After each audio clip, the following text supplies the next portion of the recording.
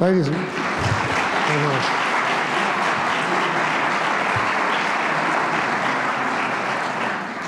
thank you very much, members of Congress, distinguished guests, Secretary Kissinger. It is a great pleasure, as Librarian of Congress, to welcome you here to the Coolidge Auditorium. Library of Congress has a tradition, quite a long one, of linking the world's knowledge with America's political leadership, beginning with Congress's purchase in 1815 of Thomas Jefferson's own wide-ranging private library containing many books in foreign languages. A century later, the Congressional Research Service, a major research institution working exclusively for the Congress, was the first thing of this kind in history, was founded here in the library. Excuse me. Still later, during and just after World War II, key Library of Congress officials led the setting up of overseas information centers under both President Roosevelt and Secretary of State Dean Acheson. More recently, Congress established within the library the Open World Program, which has brought to America 11,000 emerging new leaders from the states of the former Soviet Union. And last year, the library launched a World Digital Library, which is adding multilingual, multinational content to our free online library, which now fields about 5 billion transactions a year worldwide. The library at the moment is supporting 30 scholarly researchers from all over the world who are in residence in this building and housed in our John W. Kluge Center. Václav Havel, the former president of the Czech Republic, is one of these scholars in residence, and he conducted just today separate discussions in this building with senators in the morning and members of the House of Representatives in the afternoon. The establishment of the Henry Alfred Kissinger Endowment has provided a kind of pinnacle for this library as a national institution with an international reach here on Capitol Hill. The endowment was set up by Dr. Kissinger's many friends. It funds a Kissinger Chair for a senior scholar, currently Dr. Charles Supchan, and it makes possible a unique annual event here on Capitol Hill, the Kissinger Lecture on Foreign Policy and International Relations, which is being given for the 5th time tonight. It's appropriate, I think, to have a Kissinger endowment at the Library of Congress because, as is well known, Dr. Kissinger is a scholar as well as a statesman. The library not only is glad to have his papers in our manuscript division, but also to have 77 Kissinger titles in our main catalog. I am happy that Henry and Nancy Kissinger are here with us tonight, and I might just ask them if they wouldn't mind just standing up and taking a bow.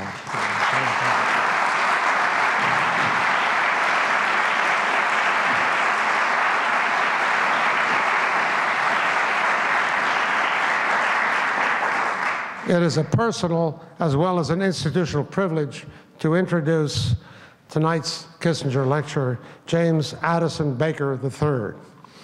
He was a supportive trustee and wise counselor when I first came to Washington as director of the Woodrow Wilson International Center for Scholars. He has held many important public positions, and for more than a decade, an historic time that saw the end of the Cold War, he held successively 3 of the most important positions in the United States government: Chief of Staff to the President, Secretary of the Treasury, and Secretary of State.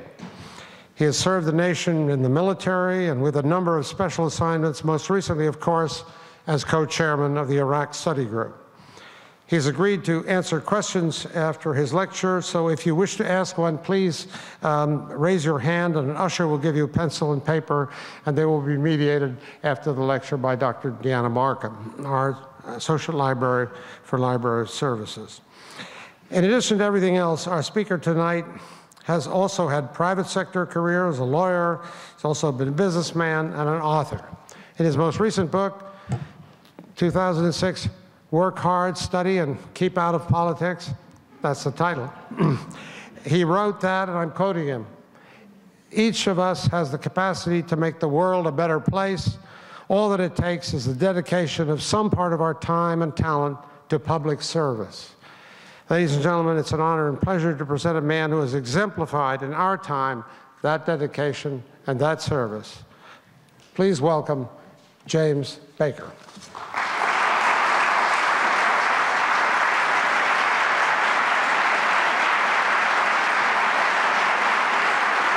Hi, John. Thank you very much, Senator Jackie. Thank you, Jim.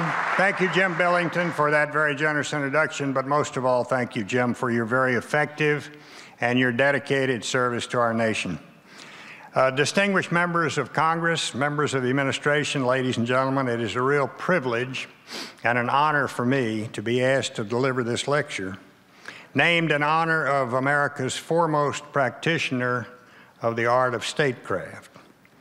Henry Kissinger, as most all in this audience know, is an American icon. In fact, many people believe that he should have been president. But of course, that was constitutionally impossible due to the circumstances of his birth on the planet Krypton.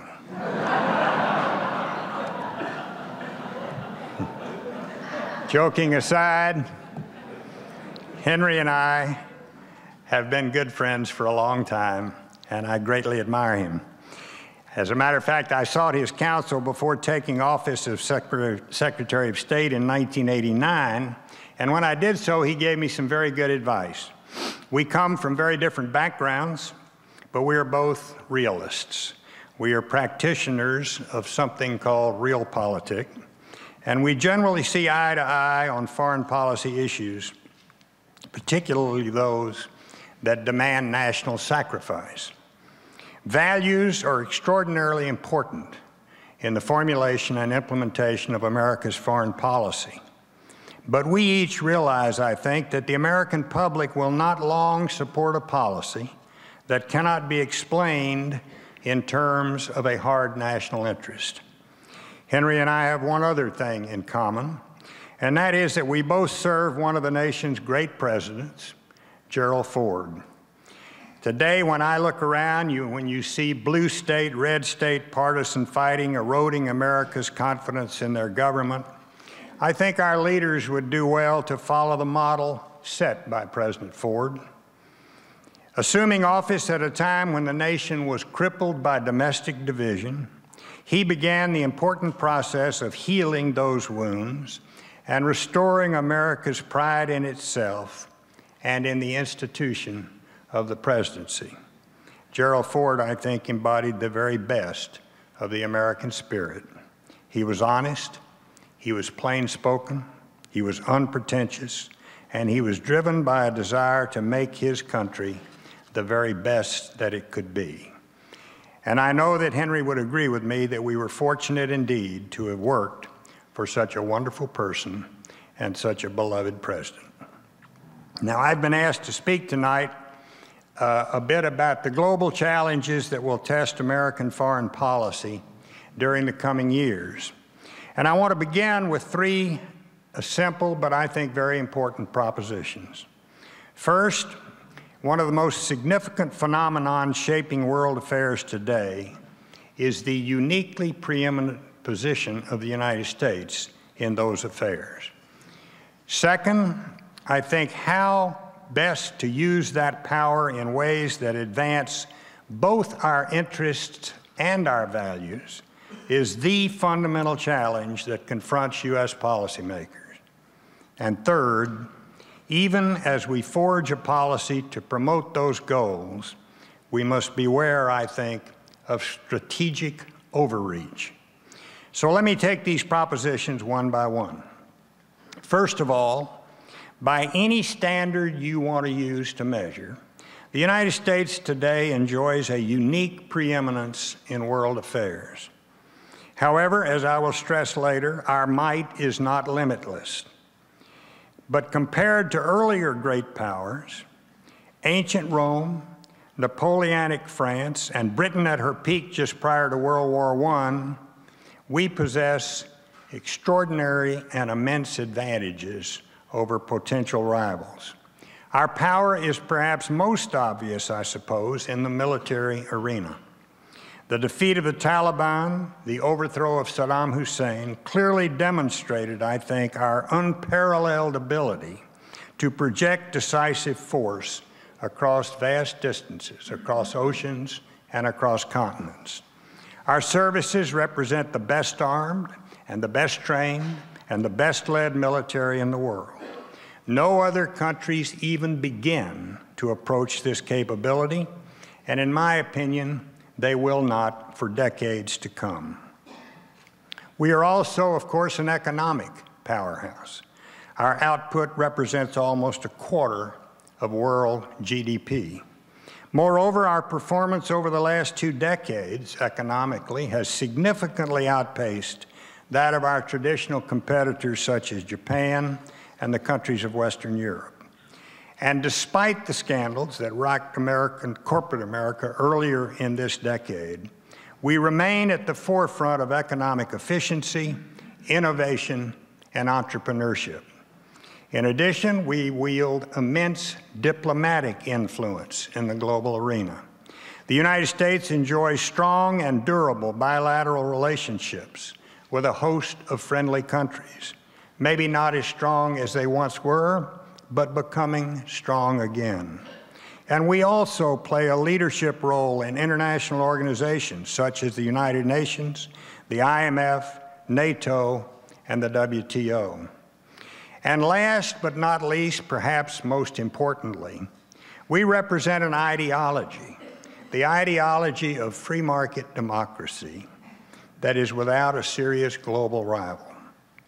Now, that model is clearly not triumphant everywhere, but the trend over recent decades, I think, has been unmistakably in the direction of democracy and free markets. Our old international adversary, communism, of course, has been swept into the dustbin of history, and no other ideology has risen to take its place. It is true that radical Islamic fundamentalism is a potent force and perhaps becoming more potent. But by definition, its appeal is limited to countries with significant Muslim populations. In short, there is today no country, or I would submit to you no group of countries, that can challenge our international preeminence. Now that may change, probably will, as countries like China and India loom larger on the world stage. But for now and for the foreseeable future, I think, the United States is the only true global power. Now my second proposition. How can we best use this unparalleled power? I realize that this is a question that is much easier to ask than it is to answer. But how well we answer it will surely determine if our current preeminence continues for years, for decades, or for even longer. So I would like to offer a few ideas, 10 maxims, if you will, that I think will help us find our way in the international arena and that will help us find the answer to that question. First, I think we must be comfortable with using our power. In a real sense, we have no alternative, because if the United States does not exercise power, others will. We simply have too much at stake in the world to walk away from it, even if we could. This was true before September 11, 2001, but it is even, I think, truer today as we combat the scourges of international terrorism and the proliferation of weapons of mass destruction. We should also remember that the United States has proven itself to be, on balance, a powerful force for good in world affairs.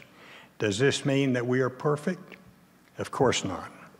But in the major global conflicts of the last century, you take World War I, World War II, the Cold War, the United States played a historic role in defeating imperialism and totalitarianism. Other countries depend upon our leadership. This is most obviously true of our allies in Western Europe and East Asia and elsewhere. But even countries that are sometimes anything but friendly often seek our engagement. Second, we need to recognize that even U.S. power is limited. We cannot be, even if we wanted to be, the policeman for the world, and we don't want to be. And we should not be expected to be by those countries that would like us to be in today's unipolar world. As powerful as we are, we simply cannot solve every problem in the world. Iraq, for instance, has shown a limit of our military strength. In saying this, I yield to no one in my admiration for the magnificent performance of our men and women in uniform. But I think it is plain that our military services, which crushed the conventional Iraqi army within weeks in 2003, face altogether more intractable foes in insurgent groups and sectarian militias. Their task, I might add, is extraordinarily complicated by divisions within the Iraqi government and growing frustration among many Iraqis at the lack of basic security and services. Our power is limited in other areas as well.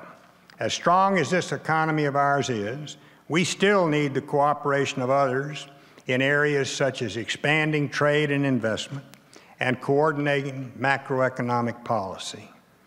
The same is true in the diplomatic arena, where our influence can be constrained when we are unable to persuade others. Securing the support of China and Russia, for instance, is going to be critical in crafting a tough response to Iran's nuclear programs. Not least, the exercise of American power is limited by the ability of our leaders to generate and sustain domestic political support. This is a subject to which I will turn in just a moment. Third, we should be prepared to act unilaterally when the situation requires it. Unilateral action, after all, remains the surest and best test of a great power. But we should never undertake unilateral action lightly. For reasons that I will discuss, it is almost always preferable to act in concert with others. But when our vital interests are at stake, we must be prepared, if necessary, to go it alone. Fourth, but we also need to appreciate the importance of allies. It is no coincidence that the three great global conflicts of the 20th century, World War I, World War II, and the Cold War, were won, after all, by coalitions.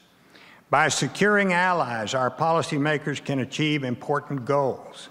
Most obviously, partners allow us to spread the human and financial costs of any action. We can create what could be called an efficient division of international labor. In the Gulf War of 1990 to 91, for instance, a military coalition consisting of the United States, Britain, France, even many Arab nations and others, was bolstered by financial support from Gulf Arabs, from the Japanese, from the Germans, and from a number of other Western Europeans. Many forget that that Gulf War cost the United States hardly a nickel, because at our request, our allies provided this critical financial support. In addition, allies can help secure legitimacy for our actions.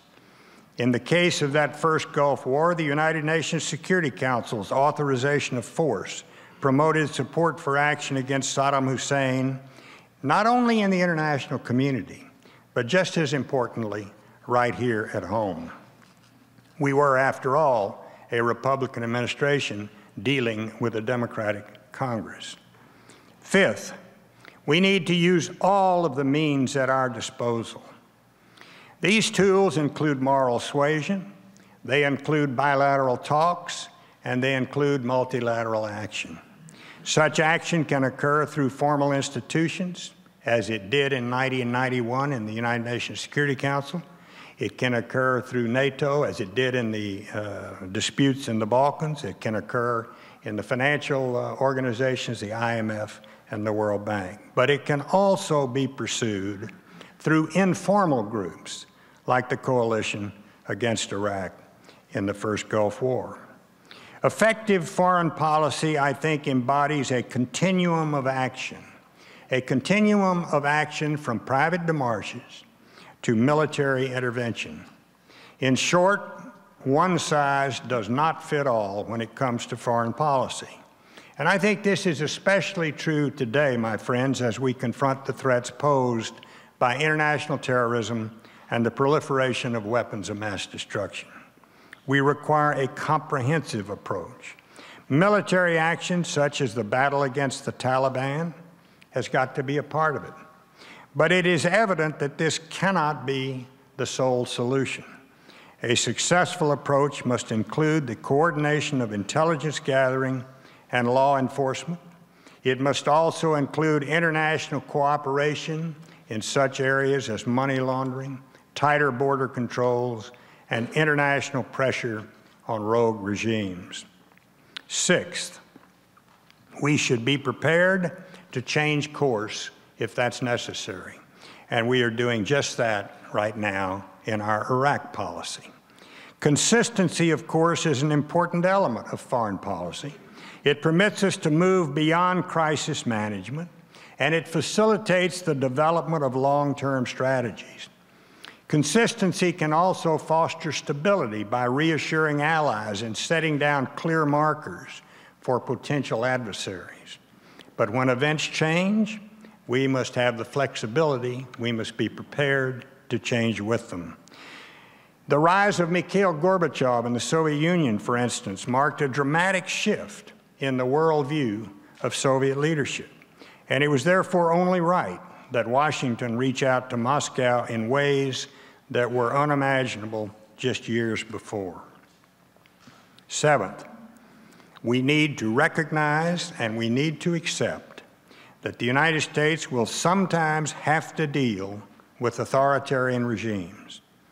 In a perfect world, we could perhaps work only with other democracies, but unfortunately, we do not live in a perfect world, and there is no sign that it will become one anytime soon. To be very blunt, sometimes we have no choice but to work with governments that fall short when it comes to democratic practices and the protection of human rights. Easily the most striking example of this, I think, is our World War II alliance with Stalin's Soviet Union, one of the most murderous regimes in history. But given the immediate and deadly threat posed by Nazi Germany, we had no alternative. And during the Cold War, we made common cause with authoritarian regimes in Latin America, in Asia, and elsewhere. Today, our allies in the war on terror include countries in the Middle East and in Central Asia that bear scant resemblance to Jeffersonian democracies. Now, I won't pretend that this is a satisfying state of affairs, but there is simply no alternative to it. Eighth, I think we must be prepared to talk to our enemies. I don't say this because talking per se is a good thing, although I suppose there is something to be said for maintaining a bilateral dialogue, if only to avoid misunderstanding and missteps.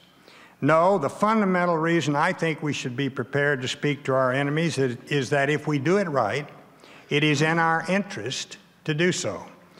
This is why we maintained an embassy in Moscow throughout the Cold War.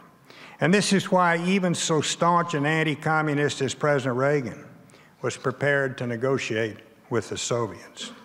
Talking to hostile states, whether it was Moscow during the Cold War or Pyongyang or Damascus today, is not appeasement. It was, and it is, good foreign policy. Ninth, we should be mindful that values are very, very important, but that they aren't the only thing.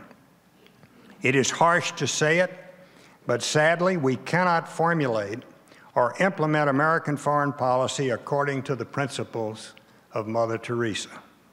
Because when the body bags start coming home, you cannot maintain domestic political support for the policy unless you have some overriding national interest. Promoting democracy and free markets is very rightly central to U.S. foreign policy, and it has been for a long time. A freer, more prosperous world is a better world for our own citizens and for people everywhere. But I think we have to remember that that progress towards democracy and free markets is neither inevitable nor is it without its own strains. The example of World War I think, is sobering.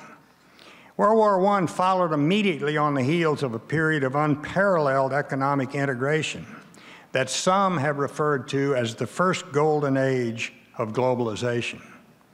One of the most influential books of the pre-war period, Norman Angel's The Great Illusion, argued that general war had become impossible because of the economic advantages to peace.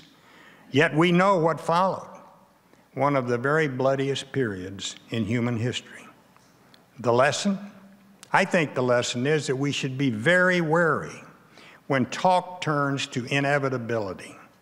What man creates, man can destroy. Moreover, both democracy and free markets sometimes can be decidedly mixed blessings in the short run. Economic reforms can lead to strains that prompt populist backlashes, nor can elections by themselves be counted upon to produce stable or responsible regimes.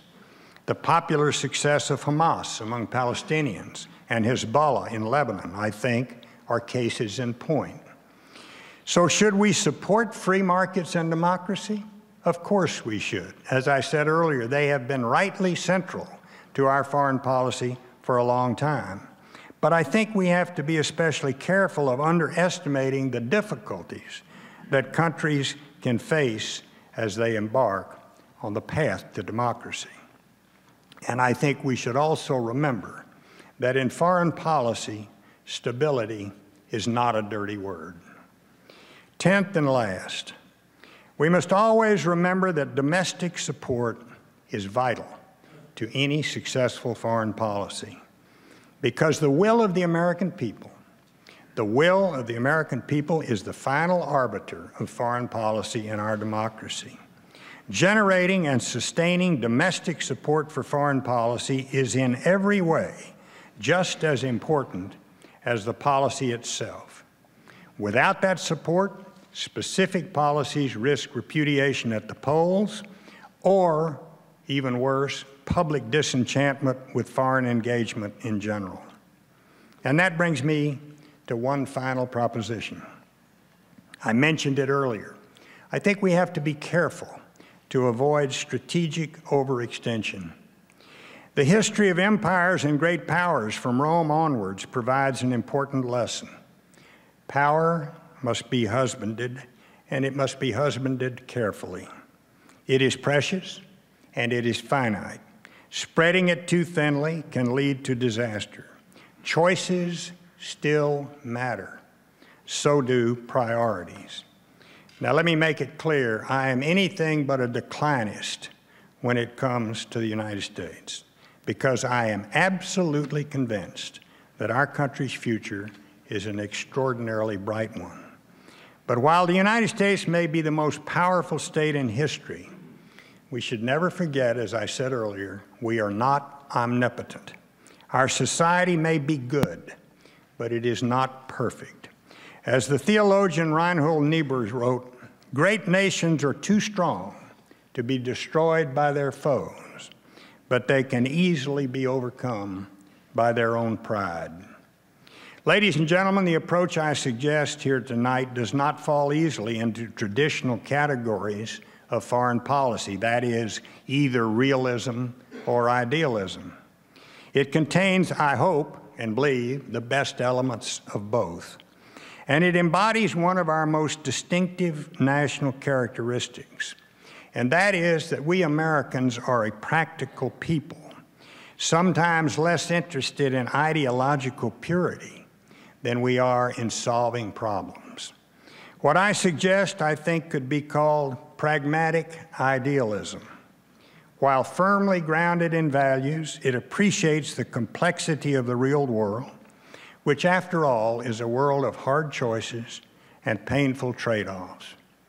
This, though, is the real world in which we must live, in which we must decide, and in which we must act. It is a world that I would submit to you that Ronald Reagan understood, and understood very well. He was, as you know, famously a man of deeply held conviction, but he was also pragmatic. When I was his chief of staff, he often told me, Jim, I'd rather get 80% of what I want than to go over the cliff with my flag flying. And I want to tell you, ladies and gentlemen, the Gipper was right. Such a balanced approach, I believe, can help us avoid both the cynicism of realism and the impracticality of idealism. It is based on an optimistic view of man, but it is tempered by our knowledge of human imperfection. It promises no easy answers. It promises no quick fixes. But such an approach does, I am convinced, offer our surest guide and our best hope for navigating our great country safely through this precarious period of unparalleled opportunity and risk in world affairs. Thank you all very, very much.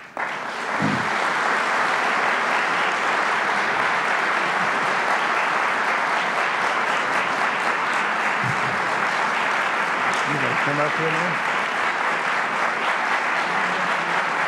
Thank you very much. Thank you very much, ladies and gentlemen.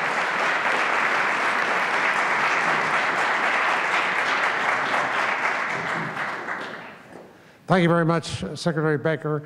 I thought since we have Secretary Kissinger here, we might just invite him to open up the question and answer period, which will then, after, if he chooses to say a few remarks or raise a question, we will then turn over to Dr. Markham, who will field the questions which you have submitted from the audience. So with thanks again to Secretary Baker, I invite Secretary Kissinger.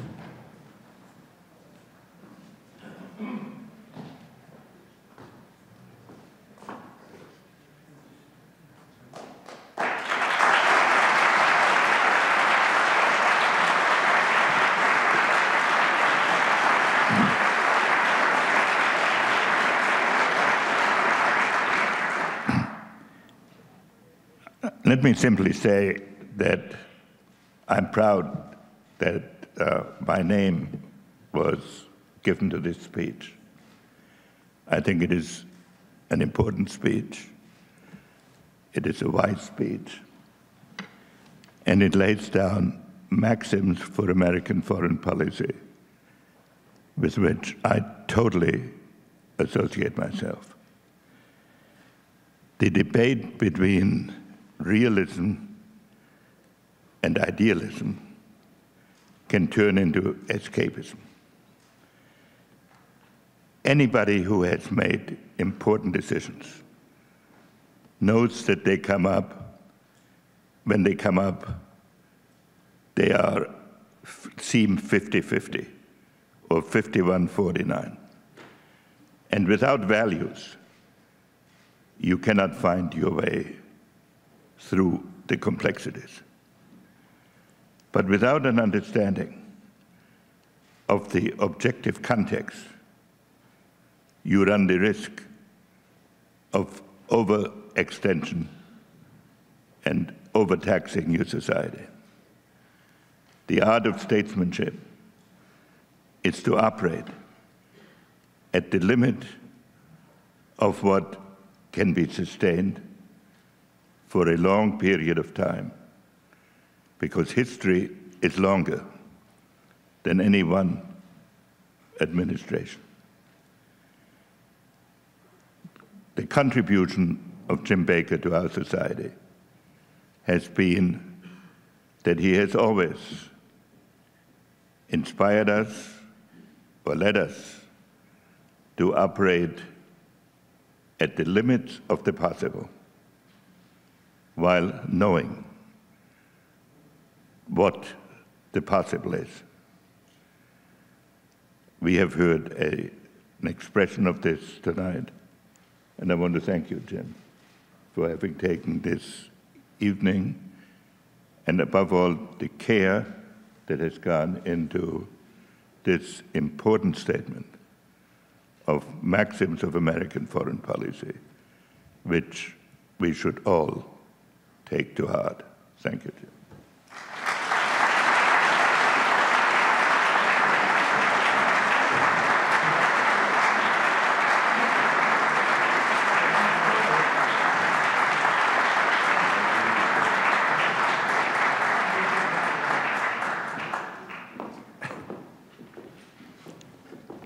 Are you now ready for questions, Mr. Baker?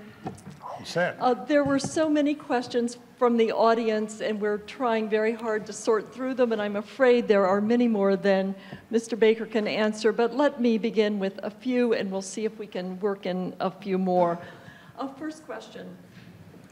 What is the best way of countering the perception that our effort in the Middle East is a war between religions?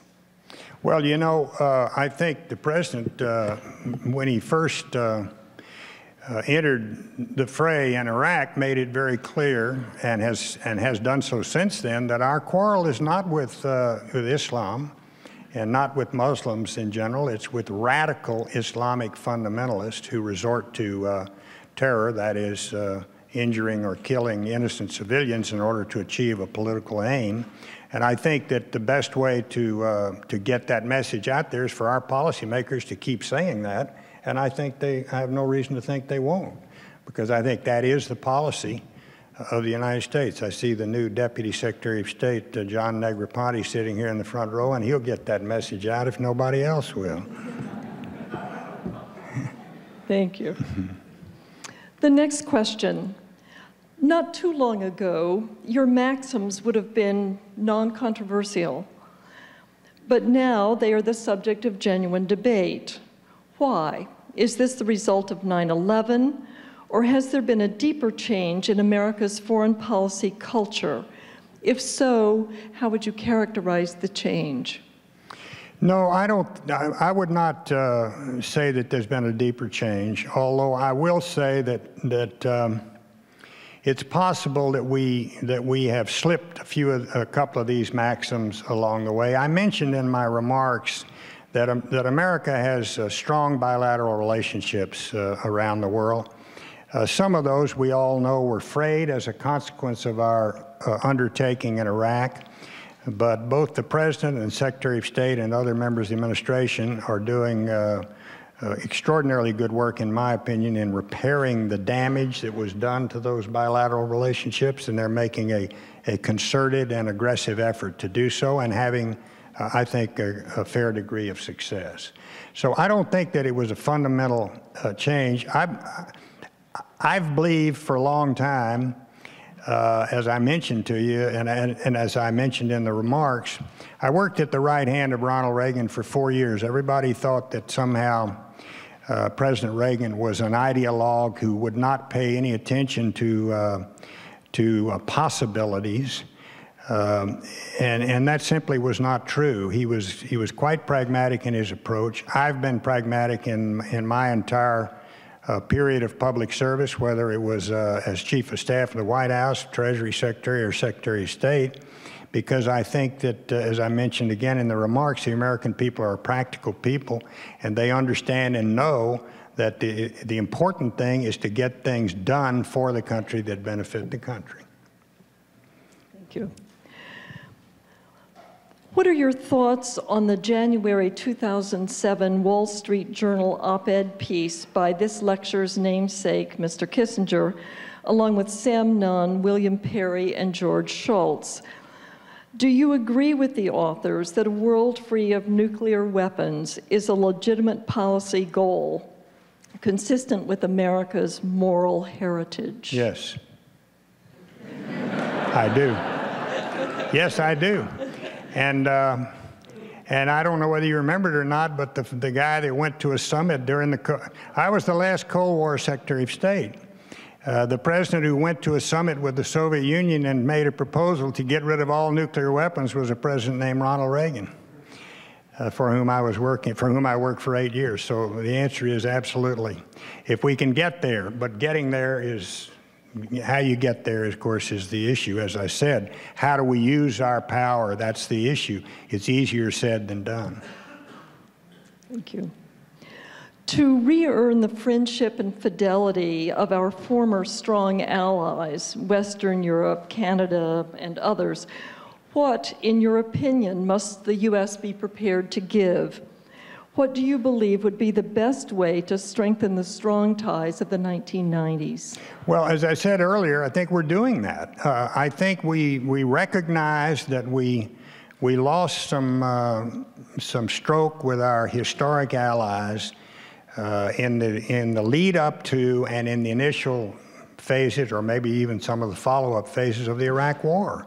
And we've been moving to repair that damage, and I think we're doing quite a good job. Let me say this, though, about what happened.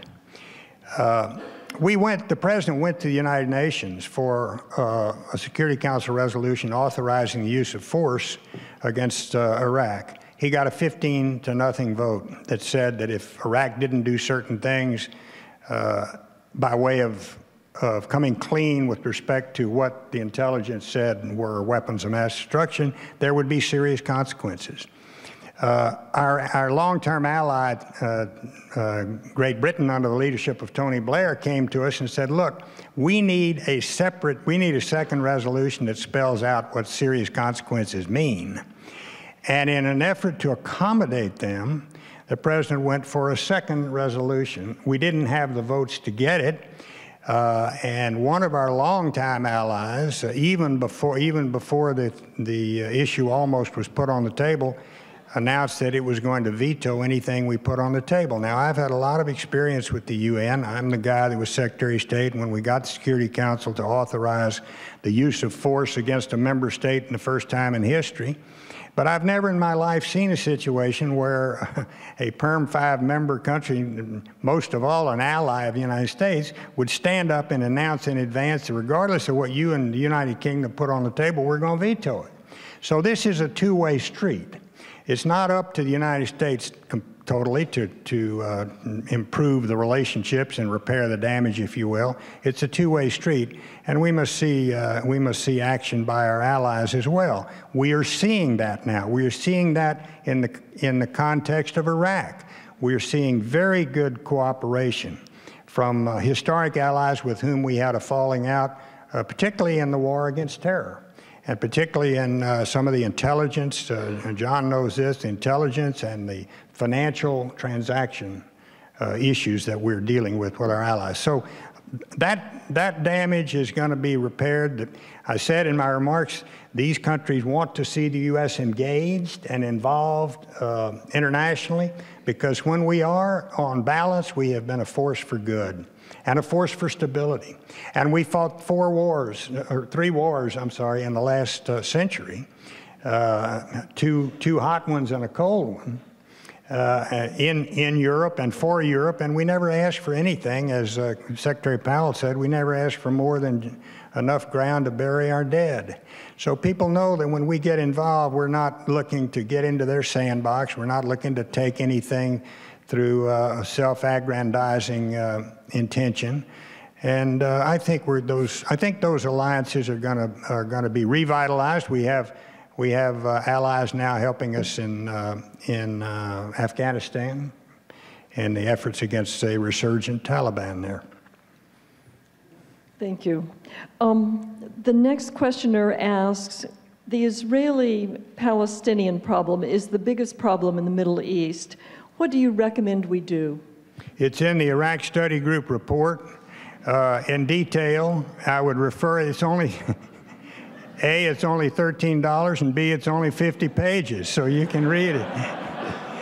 What I recommend we do is what we laid out there, chapter and verse, and that is to get very aggressive about trying to help our strong, longtime ally Israel achieve peace with their Arab neighbors, because the Israeli body politic, quite frankly, is tired of being a nation perpetually at war. The only really secure borders Israel has are the borders she negotiated peace with Jordan and Egypt. I think that if we were able to produce, and the Secretary of State has just come back from the region trying to do that very thing, I think that's the kind of thing we need to do. But I also happen to be one who thinks we should be talking a great deal more to Syria than we are talking to them, because when you talk about Arab-Israeli peace, you really need to be talking about a comprehensive peace. It cannot just be Israeli-Palestinian. Why talk to Syria? Okay, I'll tell you why it'd be a good thing to do. Because Hamas, which is now a major factor in the government of the Palestinians, does not recognize Israel's right to exist. Hamas's offices are in Damascus. Syria has great influence with Hamas. In my opinion, if we could bring Syria back to where she was in the late 90s or early 2000s, we could get Hamas to, they might be able to get Hamas to recognize Israel's right to exist. Syria is also the transit point for weapons for weapons to Hezbollah. If we could cut that off, that would be a significant thing to do for Israel and in Israel's favor. But getting Hamas to recognize Israel's right to exist would then give Israel a negotiating partner with the Palestinians. Right now, we don't have that. There are many other reasons. Now, to do that, I'm not suggesting, as I said in my remarks, talking is not a strategy. I'm not suggesting you just talk. Syria would have to agree to stop screwing around in Lebanon. She would have to agree to cooperate fully with the investigations on the assassinations of Hariri and Gemayel, cut off arms shipments to Hezbollah, and do everything she could to get Hamas to recognize Israel's right to exist. So I'm a big supporter of the idea of talking to Syria. Now, it might not work, but if it doesn't work, what have you lost? If you don't give anything, and you don't give anything in advance. And I will close by saying that I made 15 trips to Syria when Syria was a list on our terrorist list. That is, list of countries that were state sponsors of terrorism. 15 trips I made in the aftermath of the first Gulf War, and on the 16th trip, Syria changed 25 years of policy and came to the table to sit face-to-face to negotiate peace with Israel, something she'd been unwilling to do for 25 years. So it's, in my view, it's worth the risk. And anyway, I don't know what you risk if you do it the right way. How would you define the war on terror, and how does this definition suggest the United States will be able to conclude the war on terror? Well, I think that the war on terror is an extraordinary. I mentioned in my remarks that and the proliferation of weapons of mass destruction are two of the most difficult issues facing our policymakers today, and will be two of the most difficult issues facing them in the years to come, in my opinion. The war on terror is a transnational issue of great significance to us. All you got to do is think back to September 11, 2001. There are people out there, and it's not Muslims in general. It's not the religion of Islam. It's radical Islamic fundamentalists who want to use terror to achieve political ends. Anytime you seek to kill or maim innocent civilians in order to achieve a political result, that is terror. And Israel is subject to it, just as today we and other nations in the West are. It is a fight that we must continue to wage full bore. But one good way to do that, in my opinion, is to see if you can't convert some of your enemies. Maybe not make them friends, but you might be able to get them to stop some of the support that they give to the terrorist effort. Thank you. And I think this should be the last question, unfortunately, but there are so many that people would like to ask. As China's and other nations' oil needs grow, the likelihood of struggle arises. How should we think about long-term crucial resource needs? Well, there are a lot of people who have been writing about our dependence upon foreign oil and how we need to find a way to overcome that or move away from that dependence. Renewable energy and such things as that. And I think that in the long term, that's really what we're probably going to have to do. There've been, every day you pick up the newspaper today, you see more and more efforts in that direction. It's important to us from a geostrategic standpoint. It's also important to us from an economic standpoint. Beyond that, I don't know I have nothing to add to that, except we do need to figure out how we can minimize our dependence on foreign oil. Thank you very much. You've been very generous in answering questions. To all of you I couldn't get to, I apologize, but thank you very much for those answers. I now ask Dr. Billington to return to the microphone to conclude the evening. Thank you very much.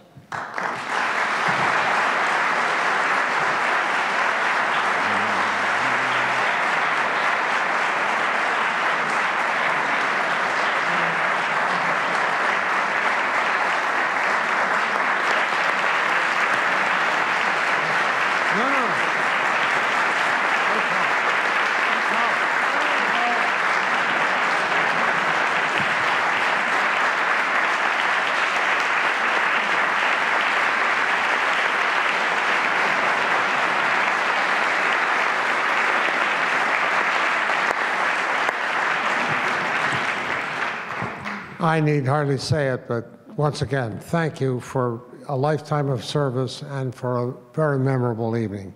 Mr. Secretary, we're all in your debt. Wish you well, and thank you. He also commands an institute for serious study of public policy in Houston, Texas, and you've certainly shared a great deal of wisdom with us tonight. Once again, on behalf of everyone here, I think the applause speaks for itself, but it's worth one more round. Thank you.